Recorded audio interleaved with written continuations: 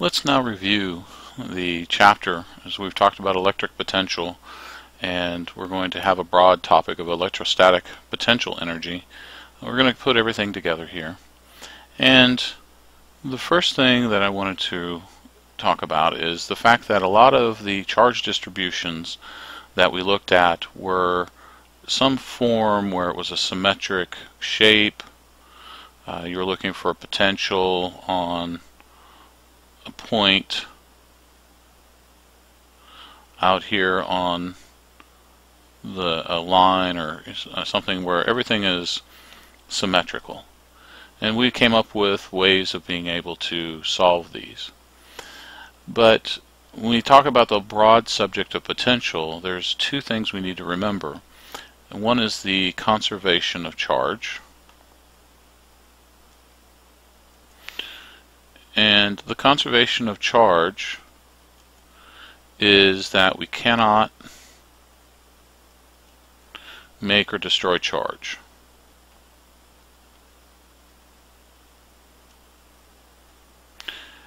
And we also have the conservation of energy,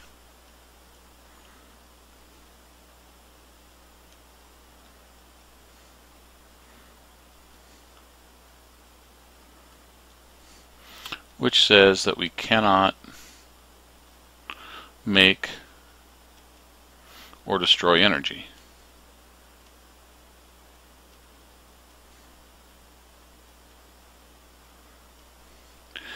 These two concepts, it can be shown that when these two are true, then the system is linear and we can have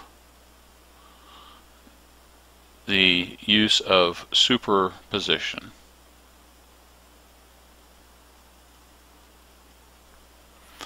So what that means is that instead of having to have everything symmetric, we can have a system where we may have different charges. We'll call this Q1, Q2, Q3, Q4, and you may have some point in space where you want to find the potential. And so each of these charges, because of superposition, can be looked at individually based on its charge magnitude and the distance from the point that we're interested in. We look at each contribution independently. So this leads to a formula for our potential, which is the potential is equal to 1 over 4 pi epsilon naught, and then it's just the sum of the ratios of the charge to the distance.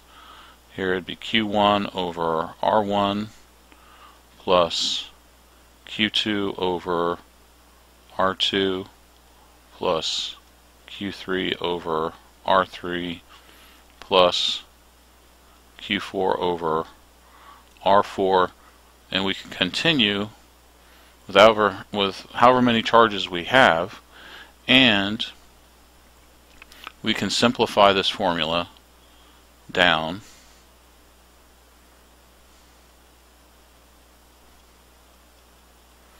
to a summation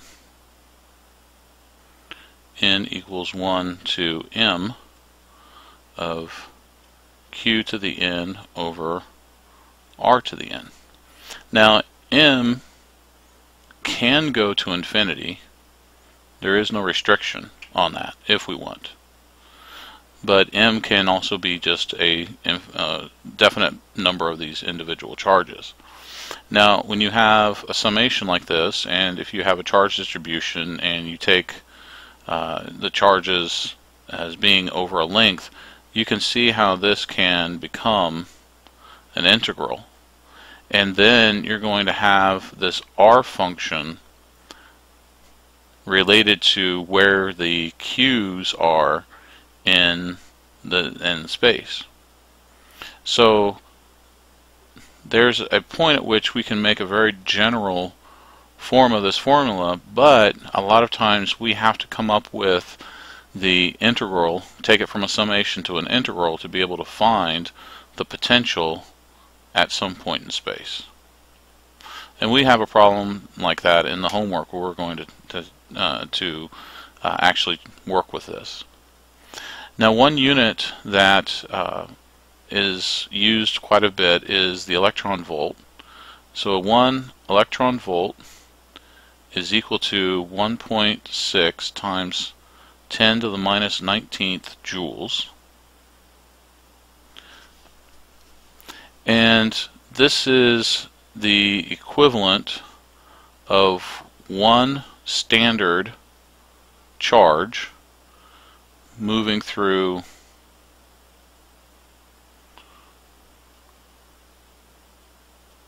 one volt potential.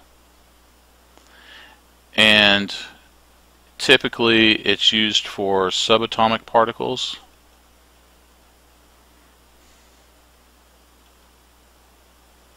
and atoms. Very, very small. And that's because the mass is so small, the amount of energy is small, it's easier to work with electron volts. It's just a bigger number, don't have to do so much with the exponents. And you're going to find this, not in this class, I just bring it up as a note, but this is very useful in quantum mechanics.